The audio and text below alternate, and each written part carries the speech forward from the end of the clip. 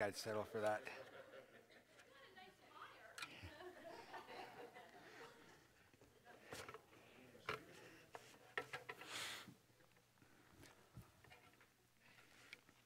Well, good morning. And thank you for all you people who aren't at the cabin or at the lake today. Dear Lord Jesus, we just thank you for the opportunity of coming here together in your name. And your Holy Spirit is already among us. I pray that you'd fill our hearts and our minds with your words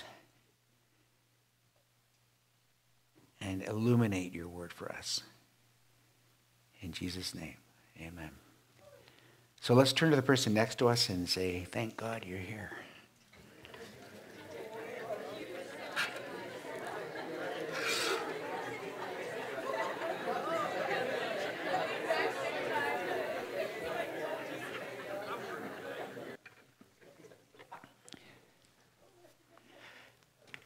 When we were looking at this sermon series, after I had come back from a little holiday fishing, all the people that are in the sermon design team, they had done all this work. And then they said, well, Kelly, you can, what we'll do is we'll take this Bible story book, and we talked about this for a while. And this Bible story book is all based on allegories, how we find Christ in every story of the Bible. If it's no matter whether it's a story about David, or in this case, it's Abraham and Isaac, we're going to find a story about Jesus. We're going to find how Jesus is mentioned in this. And we see and experience and hear the perfect name of Jesus in all of these stories. And so I thought, well, this is pretty good because we can just do Bible stories and it's going to be pretty simple. But, for the last few days, I've been going back and looking at Abraham or Abram's life again. And, when you go back and read it again and again, it's like, for me these past couple of days, it's been Abraham overload. And you just see how God used this man powerfully and how the name of Christ just permeates from his story. So the main text, so we're gonna look at Abraham out of the book of Genesis, but the main text, I just want you, maybe just forward to the next text. This is the text I want you to have on your mind. If you can read, it's a little small today, but let me read it out to you. But it's not out of Genesis, and it's not even from Abraham. It's Jesus Christ saying out of Mark 10. Yes, Jesus replied, I assure you that everyone who has given up house or brothers or sisters or mother or father or children or property for my sake and for the good news will receive now and in return 100 times as many houses, brothers, sisters, mothers, children, and property, and along with this persecution. And in the world to come, that person will have eternal life. But many who are the greatest now will be the least important then, and those who seem the least important now will be the greatest then. And if I look at Abraham, or Abram now, and here's this man called of God in Genesis chapter 12. Let me read, it's a very similar text. The Lord had said to Abram, leave your native country, your relatives and your father's family, and go to the land that I will show you, and I will make you into a great nation. I will bless you and make you famous, and you will be a blessing to others. I will bless those who bless you, and those who treat you with contempt, and curse those who treat you with contempt. All the families on earth will be blessed through you. And Abraham departed as the Lord instructed, and Lot went with him. Abraham was 75 years old when he left Haran.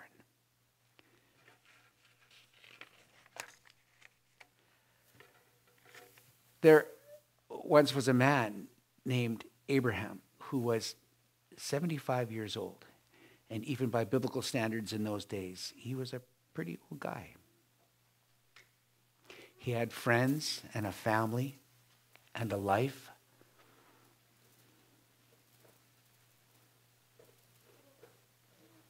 And God says, I have a plan for you at 75 years old. I want to push you out of your old life and pick you up and put you into a new life. Walk away from the things that you have now and come and follow me. Leave all the things that you're familiar with. Leave all the things that you're comfortable with. Leave all the things that you know and come and follow me. Stop what you're doing right now. Leave your home and walk away. God called Abraham to leave behind everything he loved and cared about. I want to make a nation of you. I want to bless the entire world through you, Abram. Because of what you're about to do, the world will be saved. And it says that Abraham said, okay. And if we read in James chapter 2, verse 23, it says, Abraham believed God, and it was counted to him as righteousness. And because of this, Abraham was called a friend of God. So here's what I want you to do. I want you to walk away from everything that you're familiar with, everything that you know to be true, all your comforts, all your friends, all your family. Anyone who gives up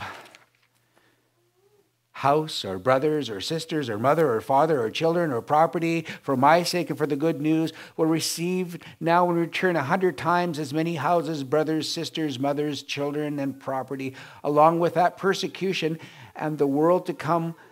That person will have eternal life, but many who are the greatest now will be the least important then, and those who seem least important now will be the greatest then. Can you see the similarities between these two texts? One to Abraham, the other to us. Come and follow me. Leave everything behind. Come and follow me. And Abraham was naive, faithful, foolish? You tell me. He just said, okay. And he walked away. And because of that, it was credited to him as righteousness, to be right with God. It was a good thing. But also because of that, God called him what? Friend. Now, what kind of friend asks you to give up everything? You know, I have friends that come and say, Kelly, can I borrow your lawnmower? Now, I have a pretty nice lawnmower, so you'd have to be a pretty good friend. But I don't think I've ever had a friend who's come to me and said, can I have your house and your car and your wife and your children? What kind of friend asks us to give up everything?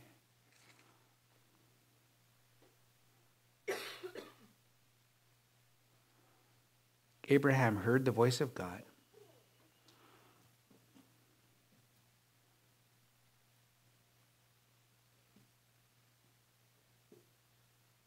And he just said yes.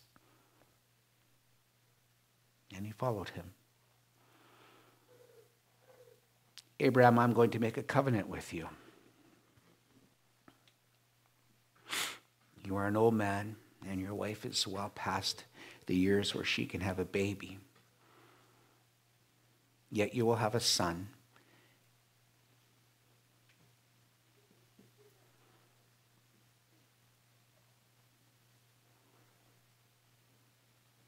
And through your lineage, I am going to save the world. I've asked Lorelei to read an easy piece of scripture to us today.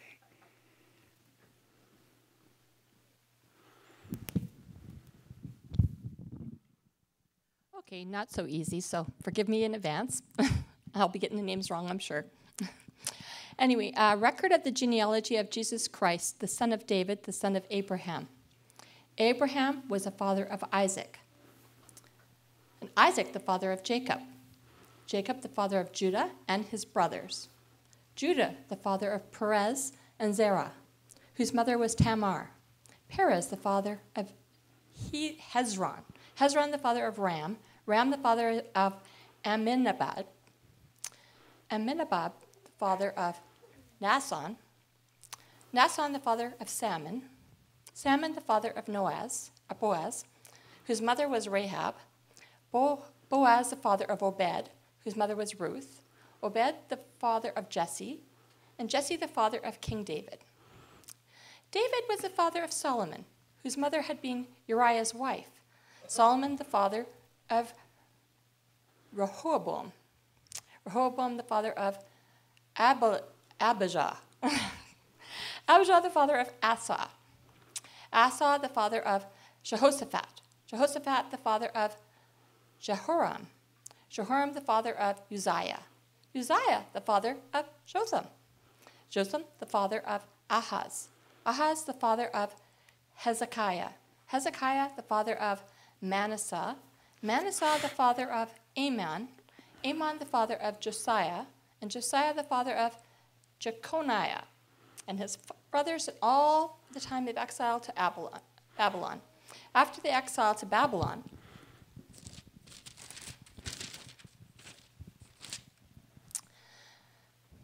Jeconiah was the father of Shealtiel.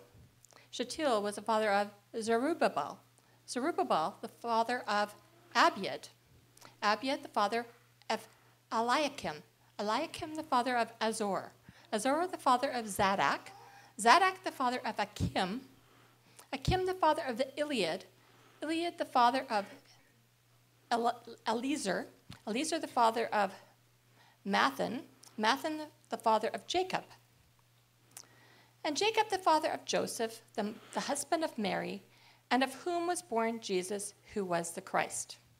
Thus there were 14 generations in all from Abraham to David, 14 from David to the exile of Babylon, and 14 from the exile to the Christ.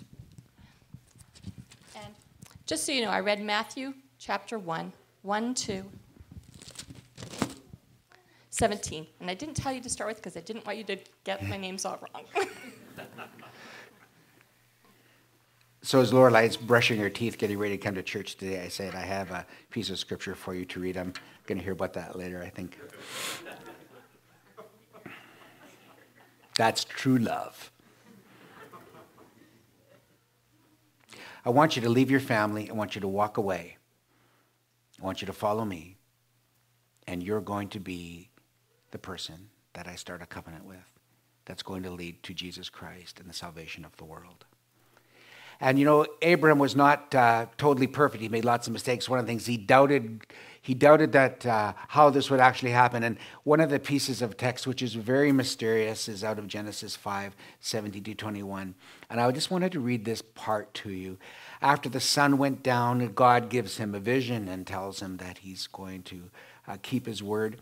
After the sun went down and darkness fell, Abraham saw a smoking fire pot and a flaming torch pass between the halves of the carcasses. What God had him do is to take a 3-year-old heifer, 3-year-old female goat, a turtle dove, and a pigeon, but he took the heifer and the goat and he separated them and he put them in halves. And then in a vision, Abraham saw this fire pot go between the pieces. Now, do you know why he did that? Making a covenant. A blood covenant. Now, in these days, it was customary that if you entered into an agreement with somebody, a big agreement, you might seal it with the blood of an animal. And it would be on a curse. So if you didn't keep your word, you would be cursed. So to build Abraham's confidence, to tell Abraham that he was going to keep his word, that he would build this nation, that he said, I am entering into a blood covenant with you. And be it ever so harsh on me as God if I don't keep my word. Can you see the significance in that? That God himself is entering into a blood covenant with Abram, saying, what I'm going to do with you, I promise on my own name. There's nothing greater than any promise that can ever be made other than I would swear on my own name.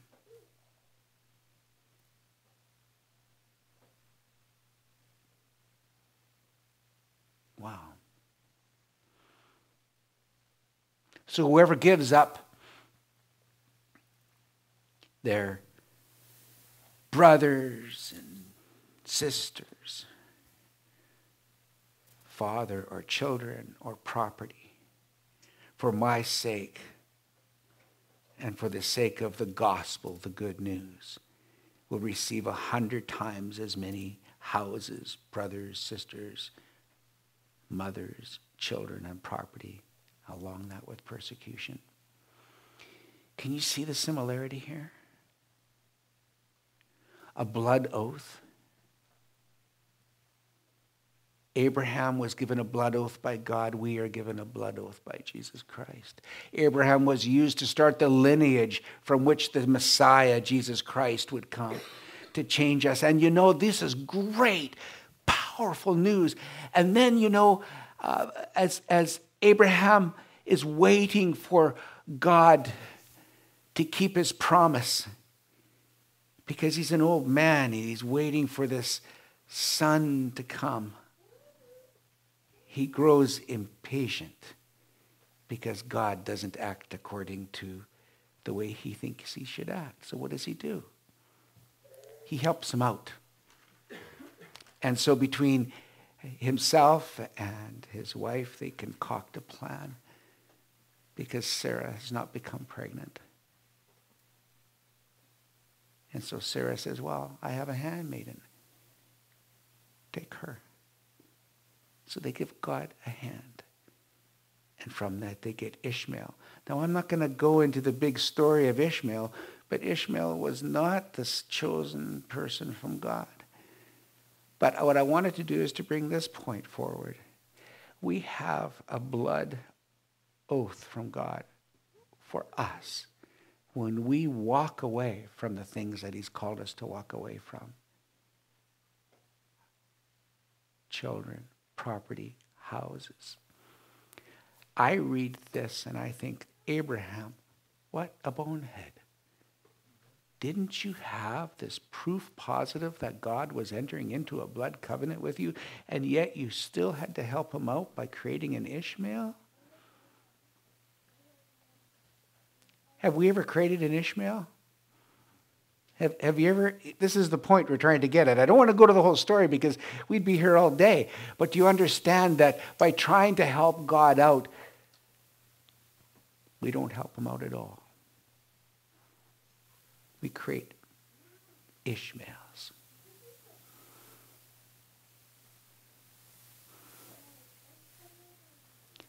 I'd like to tell a story about an Ishmael. We had friends of ours who we were in ministry with together.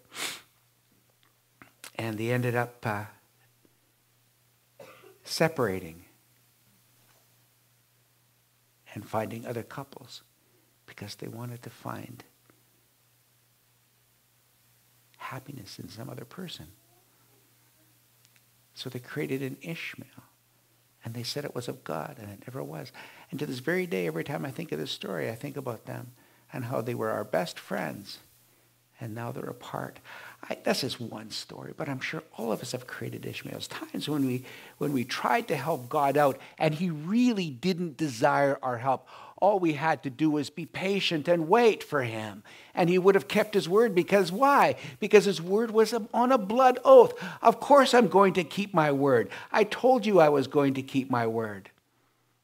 Remember, God swore an oath on his own name that he would bless Abraham, that he would be his friend, and that he would do the impossible. When Abraham, Genesis chapter 17, when Abraham was 99 years old, the Lord appeared to him and said, I am El Shaddai, meaning God Almighty. Serve me faithfully and live a blameless life, and I will make a covenant with you by which I guarantee to give you countless descendants. God said, I am the Almighty. I can do the things that you can only imagine. I can do the things that you can't imagine. I'm even going to change your names. Abraham, your word means father. But I'm telling you, you're going to be a father of many, a father of nations. So change your name to Abraham, which means father of nations. And Sarah, that's a mother. Your name is going to be changed to Sarai. Your name is mother. I'm going to change it to Sarah. That means queen or mother of many.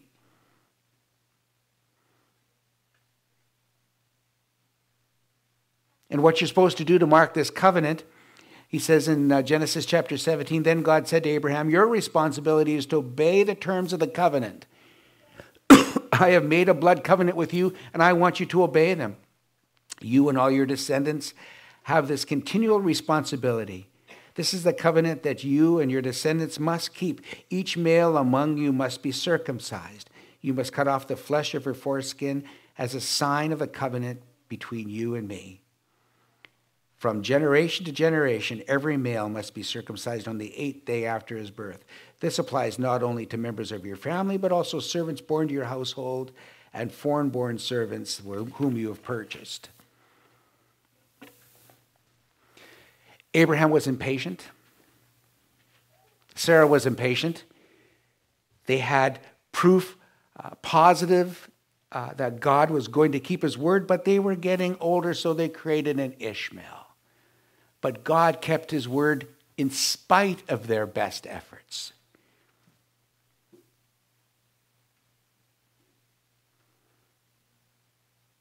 And he gave them a son. And they called him Isaac, which means laughter. The Lord kept his word and did for Sarah exactly what he had promised, even though Abraham had sinned in the middle. Do you know that it strikes me that Abraham had sinned a few times? He was a little concerned that somebody might want to take his wife, so he called his wife's sister, just his sister, to the Pharaoh and to King Abimelech. Got them in trouble. He laughed at God when God told him what he was going to do. And so even though he was unfaithful in creating an Ishmael, God continued to be faithful to him. Just like when we receive Christ as our Savior and we mess up or screw up or make mistakes, he continues to be faithful to us even when we are not faithful. The Lord kept his word. He did exactly what he said he would do. She became pregnant and gave birth to a son for Abraham in his old age. The impossible thing. This happened at just the time God had said it would. And Abraham named their son Isaac 8 days after he was born. Abraham circumcised him as he was commanded. Abraham was 100 years old. Now the story should end here. Abraham had messed up. He had been unfaithful several times. He doubted God, so God had to give him a sign and a vision. And now he has Isaac, and everything seems that it should be okay. But this is really where our story starts today. We just gave you the background information, a little bit of the background information. But now, after Isaac is born, after the world should start to be populated with Abraham's seed, and he should be this father of nations. It all makes sense now because, Ishmael was a mistake. Sorry about that, God. Now we move on to Isaac. Okay, now let's build the nation. Let's just move on with this thing. What does God ask him to do? Sometime, it's Genesis chapter 22, verses 1 to 2. Sometime later, God tested Abraham's faith.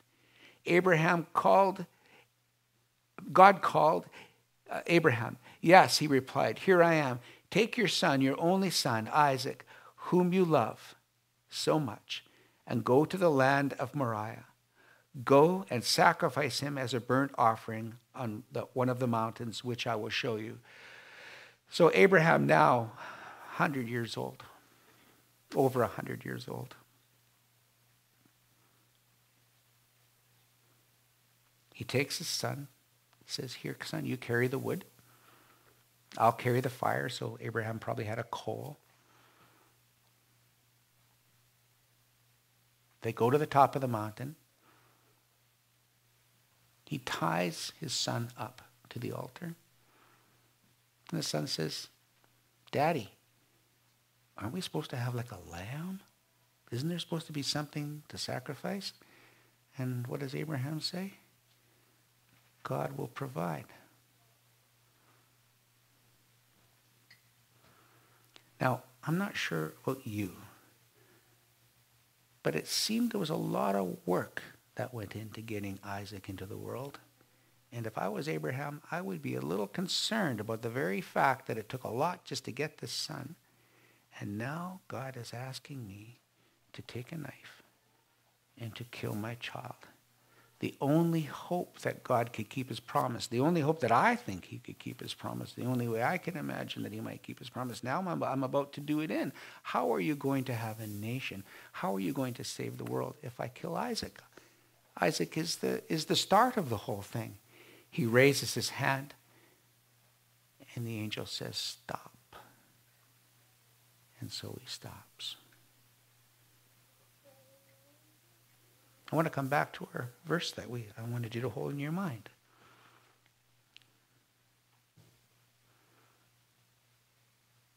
I assure you, Jesus Christ says, I assure you that anyone who has given up house or brothers or sisters or mother or father or children or property for my sake and for the good news will receive now in return 100 times as many houses, brothers, mothers, children, and property, along with that persecution. And in the world to come will have eternal life. But many who are the greatest now will be the least then. And those who seem the least now will be the greatest then. Abraham, I want you to leave your family, leave your life, leave those things that you have grown accustomed to and comfortable with. And I'm going to make you a father of nations. To us today, Jesus is saying, come and follow me. All those things that you've grown accustomed to, all those things that you've grown comfortable with, come and follow me, and I will give you eternal life. And those things, those people that you think are so important now, the stuff that you think is so worthwhile now, well, in the end they won't be. But those things that maybe seem the least important to you now, those are the things that will be the most important. In the same way that we try to help God out, Abraham tried to help God out with with Ishmael's. We have Ishmaels in our lives. We try to make things better by being better people or doing good works. Well, those things just don't work. And God exposes those things. And then he gives us what is truthful and real and honest. And that's to follow him. I doubt that if God had given Isaac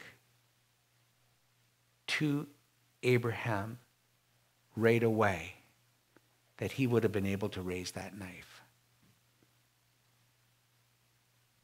I think he had to go through his entire life experience of having the brazier, the fire go between the blood offering to show that God was truthful in his word. He had to see that. He had to live some lies and be forgiven for them. He had to see that God was for him even when he was being stupid or foolish. He had to experience a few Ishmaels in order to appreciate the Isaac, to the point where he knew that at the end of the day, when he brought Isaac to the place of actual sacrifice, that somehow he could trust God with the outcome. It took a lifetime to get there. I doubt sincerely he could have done it at the very beginning. He had to have some experience. We were out on the water yesterday with some friends. And one of my friends said to me, she says, you'd think that as we got older, we would stop having such crazy ideas. And I said, what do you mean? Well, there's this empty cabin over there. Wouldn't that make a fantastic retreat place for broken Christians? It's an empty cabin. It's been empty for years, and it has some kind of covenant on it where it can only be used by church organizations. And she was all sort of excited about this idea. And she said to me, it just seems that the older I get, the more I'm willing to risk. Because the more experience I have in God, to know that at the end of the day, there will be a ram. There will be an offering. I don't have to guess as much anymore. I have more confidence. And my ideas are a little more crazy these days. The best is yet to come. God did his most significant work in Abraham's life, near the end of his life.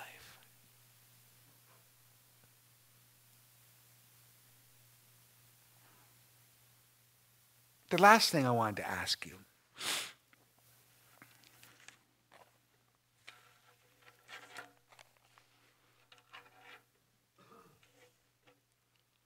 is that what things do we need to bring to the altar?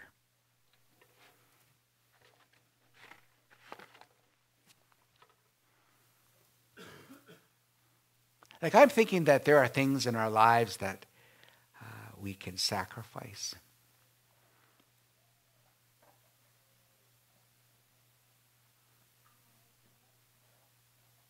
That will bring us closer to God. Even the things that we think that are important. I think in Abraham's life, Isaac was pretty important. I think he could see his entire future.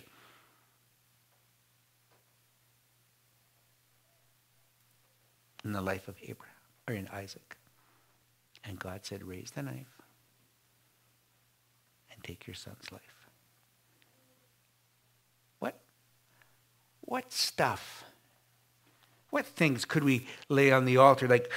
What things would the important things that with the history and the knowledge of our life that we've lived now, our past, our present, and our future, if you add up the total sum of our life experience in Christ, what things could you risk now, knowing full well that if you did risk them, that God would provide a ram in the thicket? What are the things now that we could lay on the altar that if we were to give up to God now, that the kingdom of God would grow?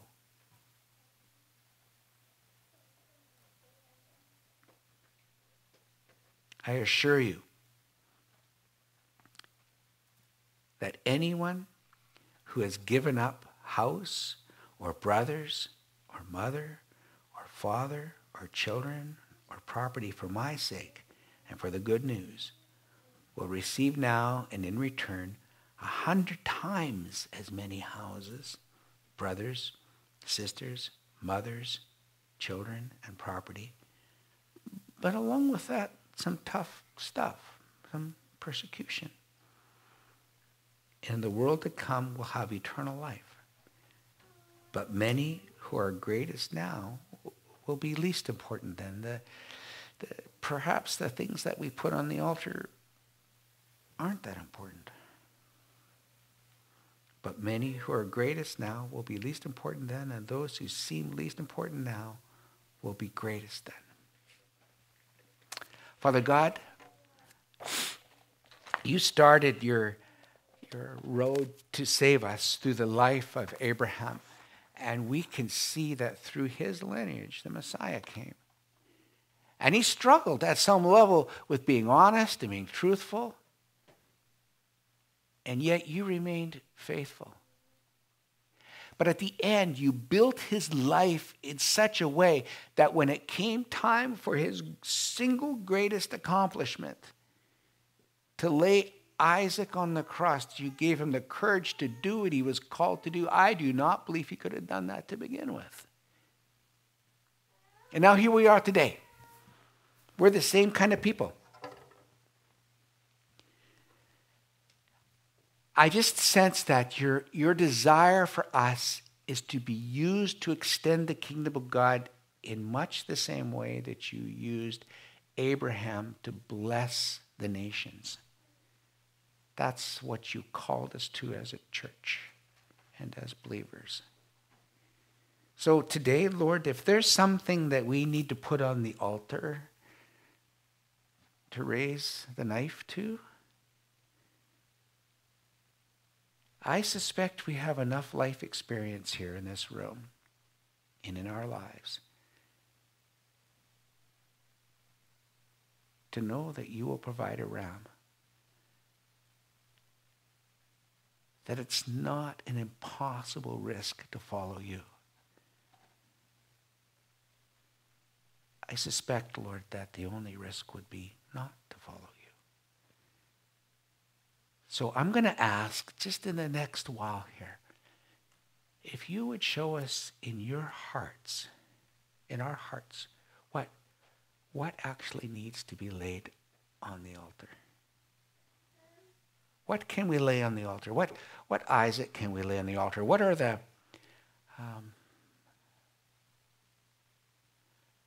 things we need to confess, to lay on the altar, so that your kingdom can grow? That same call you had on Abraham is the same call you have on us, because it's the same call that you gave Jesus to tell us that anybody who gives up their life here to come and follow me will receive eternal life. 100 times that more in this world than in the next. Holy Spirit of the living God, just open up our hearts and our minds now to what it is we need to put. Any Ishmaels? What Ishmaels are we following? How have we tried to help you out, God, when really we just made a mess of it? Those things can be put on the altar. The things that we hold dear and love the most, they could be put on the altar too, because we can trust you with all of that. Holy Spirit of the living God, just come and speak into our hearts now. Empower us, enable us to see those things with clarity, and to know at the end of the day, you will keep your word, because it's a blood oath. In Jesus' name, amen.